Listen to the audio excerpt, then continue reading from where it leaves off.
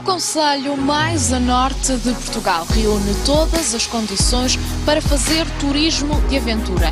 Por isso é considerado o destino de natureza mais radical de Portugal. Nós vamos comprovar isso e para isso vamos ser acompanhados pelo Paulo, a quem lhe perguntava, Paulo, o que é que nos espera no dia de hoje?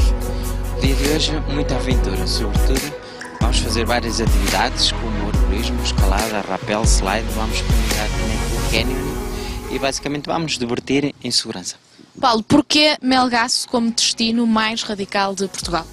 Melgaço tem uma panóplia de atividades onde as pessoas podem desfrutar da sua estadia e isso sobretudo atividades de turismo de natureza, atividades mais de aventura, mais radicais, e isso permite que de facto Melgaço seja considerado o destino de natureza mais radical de Portugal, porque tem, eu diria que em 15 dias não conseguimos viver todas as experiências que o território pode proporcionar a quem nos visita.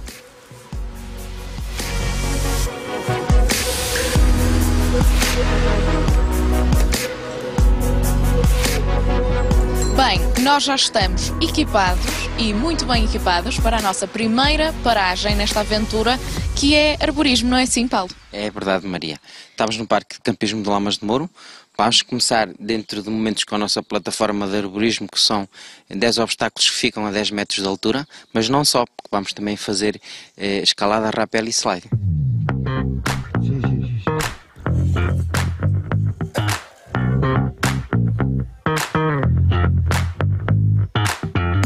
A 10 metros do solo, no Parque de Campismo de Lamas de Moro, está montado o circuito de arborismo.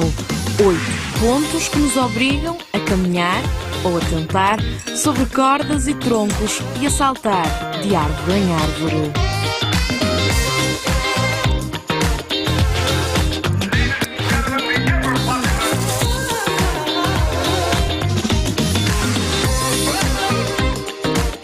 Marcas nas mãos temos, nós acabamos agora mesmo o nosso circuito de arborismo. Paulo, que tal é que nos saímos? Muito bem, muito acima das expectativas. Mesmo aqui com este meu falhanço na escalada? Não, perfeitamente normal, estiveste muito bem, parabéns. Muito obrigado, Paulo. Normalmente, quantas pessoas é que estão nestes grupos que fazem este circuito? Sim, normalmente, agora pelas condições, obviamente, só fazemos grupos de máximo 10 pessoas, sendo que como temos a possibilidade de estar a fazer 4 atividades, podem estar 2 grupos a fazer atividade em simultâneo. Ao longo de todo o circuito, a segurança é muito importante. Quais são alguns dos sistemas de segurança que há pouco nos explicava? Sim, a segurança é a nossa primeira prioridade, é fundamental. Nós aqui temos um sistema de linha de vida contínua, o que permite-nos garantir que não há qualquer risco de acidente. Na água também não faltam experiências. O rio Minho e afluentes têm as condições naturais necessárias para a prática de desportos náuticos. Nós passamos do ar para a água, agora estamos todos equipados novamente, desta vez no rio Varziela. Paulo, o que é que vamos fazer agora? Bem, agora o que é que já estamos a fazer, né? Estamos a fazer canyon. Portanto, canyon, nível mais fácil. Nós temos vários níveis, este é o mais fácil, que nos permite fazer com crianças a partir dos 6 anos.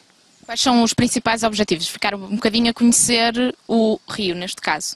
Sim, o canyon é uma experiência que nos permite conhecer rios, ou lagoas, cascatas, que não teríamos a oportunidade de conhecer normalmente. Além disso, há um contacto direto com a natureza, com a fauna e com a flora, que são muito ricos nesta zona do Parque Nacional Peneda Gerês.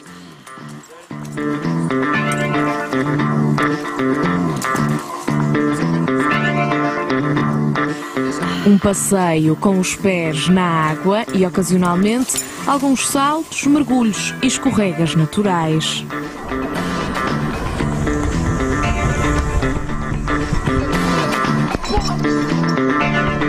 Os entendidos dizem que é preciso coragem e que o segredo está em não pensar muito, e foi exatamente o que fizemos.